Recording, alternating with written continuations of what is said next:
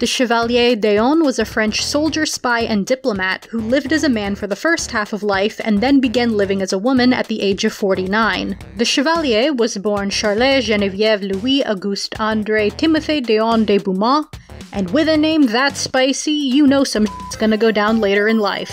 d'Eon was sent to London to negotiate a treaty to end the 7 Years' War, but refused to return to France.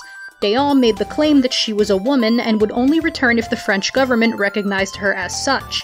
According to d'Eon, she had been raised as a boy because her father needed a son in order to gain an inheritance from his in-laws. French society is very familiar with the idea of women cross-dressing so they can serve in the military, so when the court was given this, they were just like, yeah, that sure f***ing happens sometimes, doesn't it? d'Eon gained celebrity status, and she made money by putting on fencing demonstrations wearing a black dress decked out in her military medals. Queen